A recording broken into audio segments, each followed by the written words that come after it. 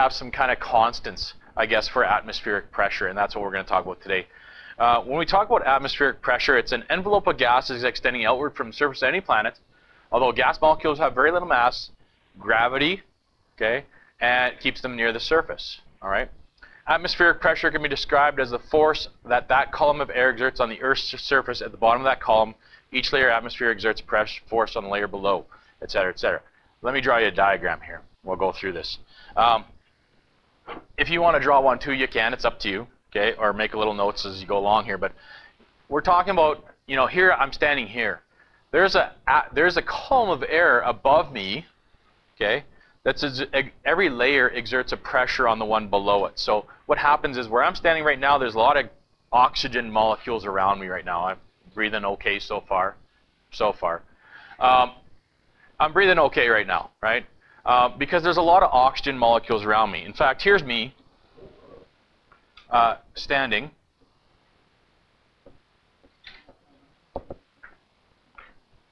On Earth. Yes. Right? You didn't know? Okay, does that make it better? Do you want me to make it blue and green? No. Okay, so there's me standing on Earth, okay?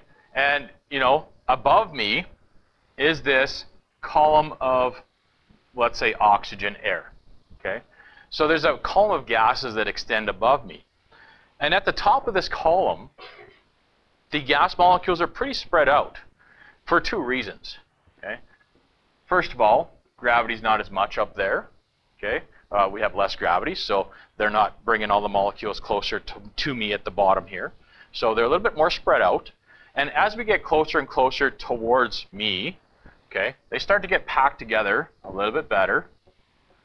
And eventually when they get to around me here, I got lots of oxygen around me here, yes? Okay. One, due to gravity. Two, the other thing it says is each layer of air molecules exerts on the force on the layer below it, which exerts a force on the layer below that, which exerts a force on the layer below that. So when you're standing at the bottom, you got lots of force on these molecules, okay? So look, right here, there's two molecules there. Well, those two molecules exert a force on everything below it, but let's just kind of break this into sections. Those two put a force on these two here, okay? Now I think, what about if I get down to here? Well, now these two exert on here, these two exert on here, so technically I got 4 molecules exerting on these two down here, yes? And then 6 exert on those there. And then I got, well, I don't know, like 11 that exert down here. And you see that the molecules are stacking on top of each other, and each one is pushing down on the one below it. So at the bottom, you'd expect the most force, the most layers to exert on the bottom, yes? And you keep going here, and every layer exerts a pressure on the 2 layers above it, right? Or the layers above it, I should say. And we keep pushing down on each one of those. So this one exerts there, those 2 exert on there, those ones exert on there, then we go to that one, and then that one, and all that exerts on that down there, okay? So that's why they're all packed together nicely at the bottom. Yep.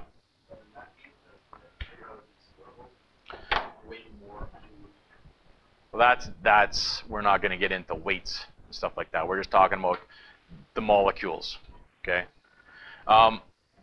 Then I'm going to go for a climb. Oh, no, I shouldn't have said that, because that ruins it. Sorry. Ignore that. I didn't say that. Oh, that's part of the gig here. This is all I got, really. I don't have a lot for this unit, but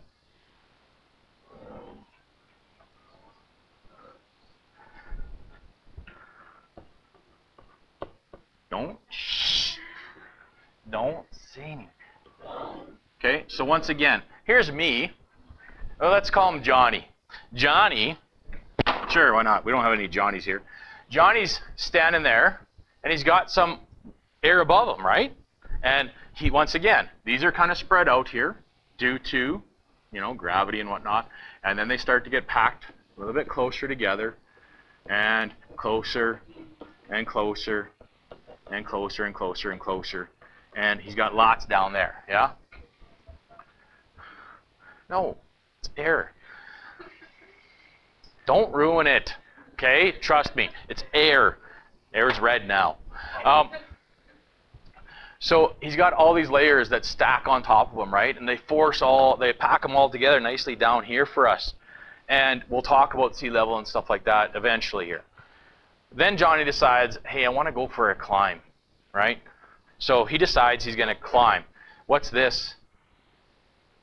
Why is it a mountain? No, because it says M.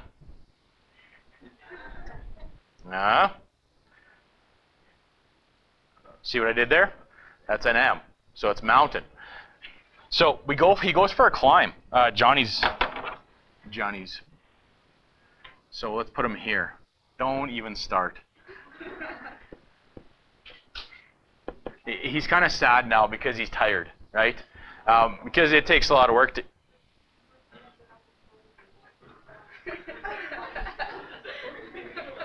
Are we really going to debate this? No. Okay, just leave me alone, okay? Oh, seriously. Yeah, okay, I can't draw. I get it, okay? I resorted to that fact a while ago. It's fine. Okay, so once again, Johnny still has air that extends above.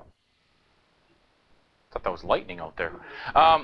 Johnny still has air that is above him, but look where he is now and compare it. Let's kind of compare these two guys here. Now, I was a little bit silly here. I kind of went out of the way, but let's, think about it, a column of air above him. Let's kind of transfer this over. Look at how many Johnny here, right? Those aren't earrings, by the way. Those are air. Look, what happens when you get to the top, guys?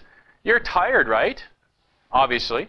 But think about it. When you climb, I went for, I'll tell you later. When you get to the top, is it easy to breathe? No, it's usually harder, yes? You have to work harder, you're like, well, I am, okay, because I'm not really in shape. Well, this is a shape, but it's not a good one, apparently. But there's lots of shapes, okay? Regardless, though, you're at the top of the hill or top of the mountain, it's harder to breathe, yes? Why? Well, you can talk about altitude and all this other stuff, but why? It's because the molecules aren't packed as closely together, right? Look down here. Johnny's got lots of molecules to breathe of oxygen. No problem. Johnny gets to the top. He's got still molecules to breathe. He's not going to die, right? But at the same time, they're less packed together. So every time he takes a breath, he doesn't get as many oxygen. What are you doing? He doesn't get as many oxygen. He doesn't get as many oxygen atoms, right, to process. So you have to take, deeper breaths, like that, right, to get enough oxygen, right? So that's kind of the difference here, and that's what we're going to talk about. What is the pressure difference here? We could talk about the atmospheric pressure around Johnny. Johnny down here would have high pressure, yeah? Lots of pressure. So all this is exerting down here. He's got lots of molecules to breathe. We'd say the atmospheric pressure down here is probably pretty good. In fact, there's a number for it. It's called 1 atmosphere. And then he climbs the mountain, and he'd have less than probably an atmosphere of pressure around him. He'd probably have, maybe 0.74 or 0.75 or maybe 0.90, okay? So he's going to have less pressure around him. There's less exertion on all the molecules. He has less atmospheric pressure around him, which means basically the molecules aren't packed together as tight, so it's harder to breathe. You think about hockey and football and things like that, right? You watch Denver Broncos play, watch their next game, you'll see some guys on the sideline, they'll be taking oxygen, yes? Because Denver is high, and it's the Mile High City, yes? That's what they call it. Yes. And it's harder to breathe. So you get the guys that come off the field, and they're like, oh my goodness, I'm out of oxygen. So they grab their oxygen mask, and they put it over their face, and they're like, and they're trying to get back to where they were before, right? Trying to get enough oxygen in to get their muscles kind of back to work in order kind of thing, right? Colorado is, Avalanche, my favorite team, by the way, is, hard place to play hockey in because it's so high, right? Think about where's the easiest place to play hockey probably. Probably where? Yeah, Vancouver, probably be a good place to play. Boston, probably be okay, right? Sea level. Those places are probably easier to play hockey or football for that matter because you're at sea level. All the molecules are packed around you, okay? So you're going to get more oxygen for every breath that you take, all right? So that's a little bit about atmospheric pressure. I had to climb a mountain once because I went on a date with a girl I know. True story. That's not making this one up. She wanted to go on a hike. I don't need it. Once again, these kind of go back to that. Because the weight of the entire column exerts force on the bottom layer, it's compressed the most, right? So you look at little Johnny here, right? The weight of all this forces all that stuff to be compressed, okay? As altitude increases, the amount of air above that level becomes smaller. Therefore, it exerts a smaller force. So you look back to Johnny here, you know, he's up here, for example. You don't have much air around you. There's less layers to compact it, right? Higher layers of air are compressed less than the lower ones, of course. There's less force above it, forcing it down, okay? So that's just a little bit about atmospheric pressure. We can actually measure atmospheric pressure, and they do this all the time on the news, the weather. 101.325 kilopascals and dropping, or 101.2 and rising. Okay, and that tells you what kind of weather we're going to have, whether rain's coming into the system or if it's going to be nice and sunny, for example. All those things are indicators of that. So we look at pressure and temperature conversions. Well, geez, when he says 100 kilopascals, you know, is there another way to represent that? Can we talk about atmospheric pressure? Can we talk about millimeters of mercury? Can we talk about PSI? Hey, PSI, where have you heard PSI before? Mythbusters, sure. Car tires, right? Bicycle tires, yeah? Yes? Right? You know, nowadays, hey, by the way, nowadays you don't talk about PSI, right? Because we're in Canada. What do we talk about? When you push the little buttons on the dash of the car, if you got a Ferrari, actually probably Ferrari doesn't do that, but if you push the button on the dash, what does it say for the tire pressure? It says KPA, right? So I push the button, my wife says, hey, tire's low. I push the button, it says kilopascals, and I'm like, oh, I don't know. It's supposed to be 200, I think. I don't know. But then I think, geez, what would that be in PSI? Because that I can, 30, that's okay. 40, you know, car tires are like 35 to 45, kind of somewhere in there nowadays. And I'm like, oh, I can relate to that. You know, that's what I grew up on, PSIs. That's what the little gauge tells me, PSI. You know, I check the motorcycle tire, it says PSI. I don't pick kilopascals because I have no idea, right? But we can change them. So I do know. So I get my wife actually while we're driving. She's like, you know, I push the button that says kilopascals, and I say, okay, grab your calculator. Tell me how many PSI that is. So I tell her the numbers to put in there. She does it. No, I'm serious. I have done this before. And she calculates it. Don't look at me like that. It's true.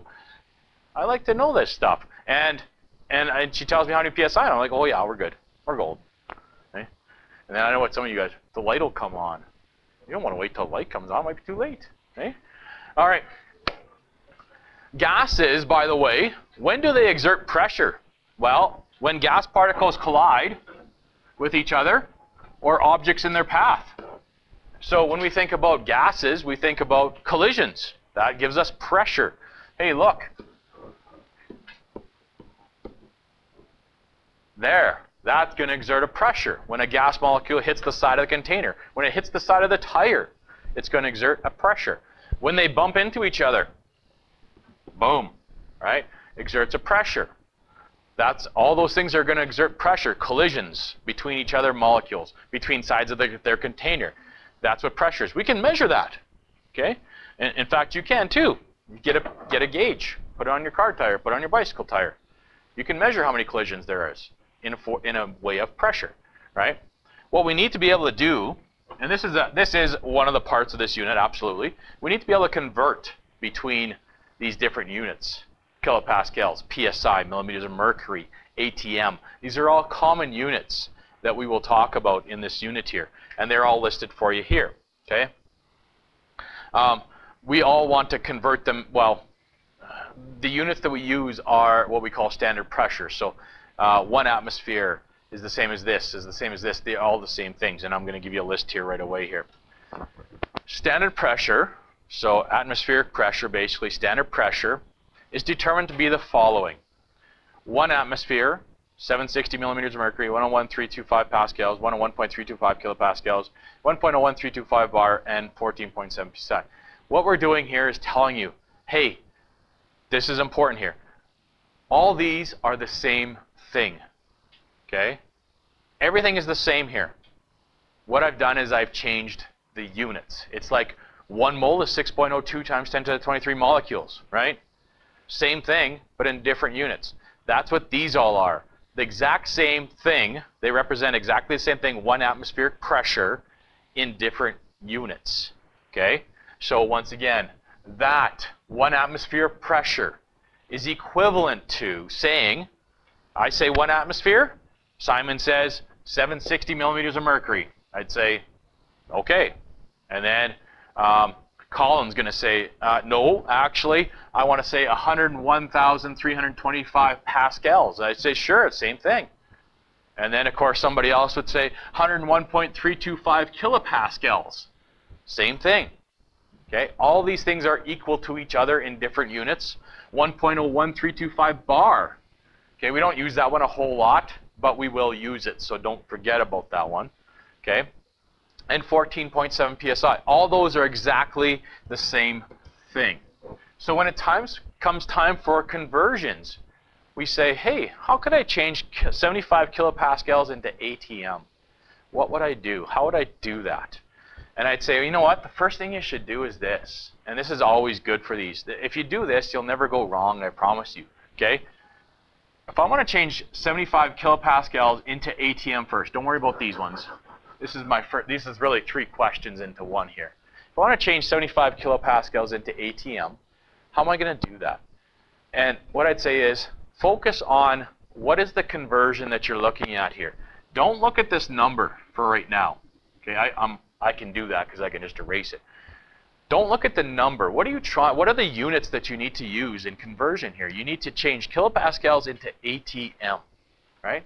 So I say, hey, do I know what those two are equivalent to? I look up here and I say, hey, look, 1 atmosphere is the same as this, and this, and this, and this, and this. But more specifically, 1 atmosphere is the same as that, yes?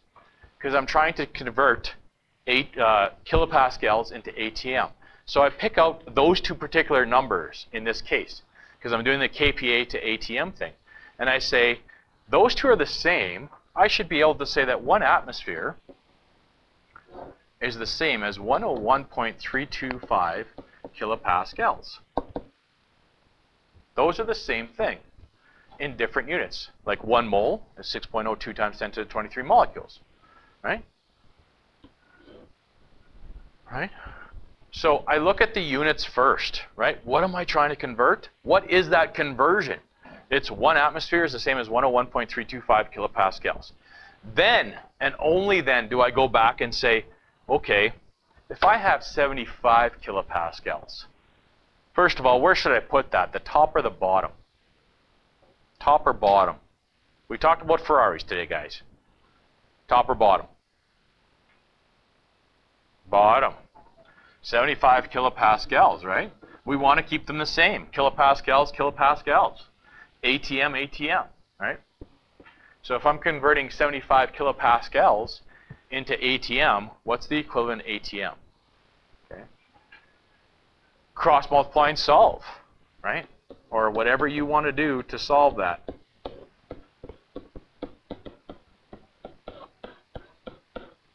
Okay. So 101.325 times x, 75 times 1. Ultimately, what do I need to do here? Well, I need to take 75 divided by 101.325. Yes? And when you do that, you'll get 0.74 something, something, something, something. Okay? And don't forget what units you're talking about here. What was the purpose of doing this? Well, I wanted to change 75 kPa into an equivalent number for ATM. So this should be ATMs here. Yes? Final answer, 2 significant digits, because the 0 on the front doesn't count, because I have 2 here. Okay? 75.2.742. Yes? And you will just do that repeatedly today. Okay? We're going to go do one more here, actually maybe 2 more. But that's basically what you have to do. Okay? We'll talk a little bit more about this tomorrow. We are kind of running a little bit short on time here, but we still have a few more examples we can do. Okay? Is that good? Any questions? So you want to focus on the units that you're trying to convert first. Don't worry about the number. The number will come later. Okay? Look at the next one here. Let's convert, right here it says here, guys, 75 kPa. Let's convert that to PSI now. Okay? Let's convert 75 kPa into PSI. So once again, are we good with that one? Okay. How am I going to get kPa into PSI? The first thing I think of, geez, I need to know the conversion. What are those 2 numbers that are equivalent to? By the way, hey, listen, all these numbers are on the back of your periodic table. Yes? Okay? And they're also in the notes, but they're all on the back of the periodic table. They're all there for you. So all you have to do is go to the back of the periodic table and say, okay, kPa, PSI. What are the 2 numbers that are equivalent to each other? And I say 101.325 kPa is the same as, turns out, 14.7 psi. Okay? I got that from that big long list or back of the periodic table. Those 2 numbers are the same thing.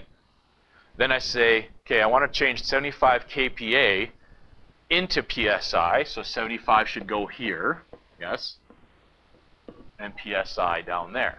And I'm going to cross multiply and solve again. And you might say, well, but didn't we have the number on the other spot last time? Well, it depends, right? We need to compare them, kPa to kPa, psi to psi. Some of you saying, why is the x at the bottom?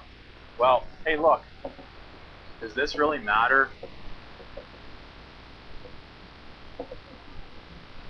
Right? Can I write them like that? Is that okay? Sure. Doesn't matter. Where's 75 going to go in this case? Top or bottom? Bottom, right? We cross multiply and solve, right? You do the same with the top one. Guess what? You'll get the same answer. Okay? Because you're doing the same stuff. As long as you keep kPa, kPa, psi, psi the same, you're fine. Cross multiply and solve here. 101.325 times x is 14.7 and 75. How do I get x? Well, you're going to multiply 14.7 and 75 and divide it by 101.325. And when you do that, you have now changed kPa to psi. And that works out to be, if I'm not mistaken, 10.88 psi.